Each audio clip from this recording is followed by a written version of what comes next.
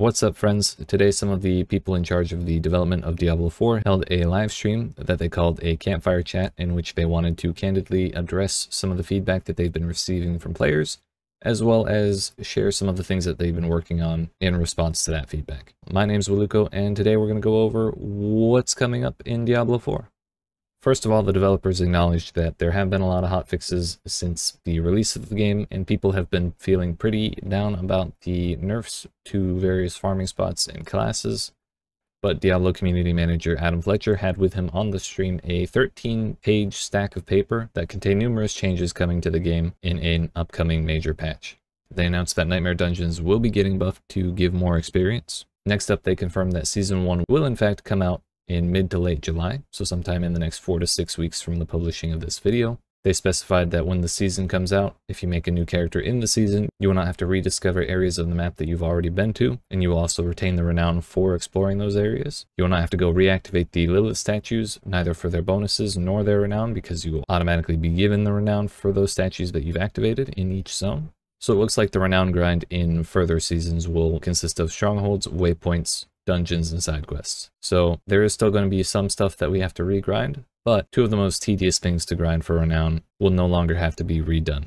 They did not announce anything specifically coming in Season 1, but they did announce several changes that they wanted to make to the game before Season 1, as well as some changes that they wanted to make to the game, but probably would not be able to release until Season 2 at the earliest. So first things first, the changes that are coming before Season 1 are: first of all, they noted that some players had reached the arbitrary cap on certain materials, so they announced that they will be raising that cap, though a number was not specified. Next, they announced that the loot caches from world bosses will no longer drop with a level requirement above your character's level, though the developers did say that those caches may drop gear that has a higher level requirement than you can wear, but at the very least you'll be able to open the cache, get whatever resources or gems are in there, and see if you like the gear that comes out of it, so you can decide whether or not to hold on to it or get rid of it. Up next, the developers announced that they would fix the loot table for druids, which is currently dropping uniques that should only be attainable for barbarians. So once that fix comes out, druids should see more appropriate loot for their classes. And as a druid main myself, I'm quite happy about that. But probably the most exciting change that they announced in this entire live stream was that they're working on adding functionality to nightmare sigils that will allow players to teleport either to the front of the dungeons or into the dungeons once the sigils are activated.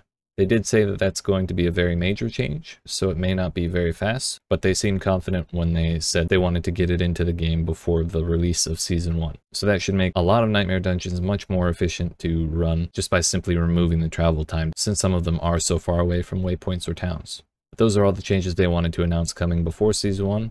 Next up are the changes that should be coming out around the time of Season 2. There were only a couple of those, but they were pretty major. First, they announced that some adjustments were going to be made to resistance calculations, so that resistance modifiers on gear would be a little more useful than they currently are.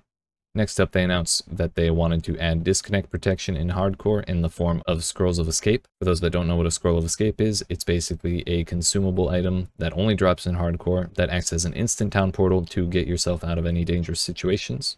But the way they said they wanted it to work is that if you're playing hardcore and you disconnect, if your character has a scroll of escape on them, then the game will automatically consume one of those scrolls of escape and teleport you back to town. So that way there's no chance of anything killing you while you don't have control of your character.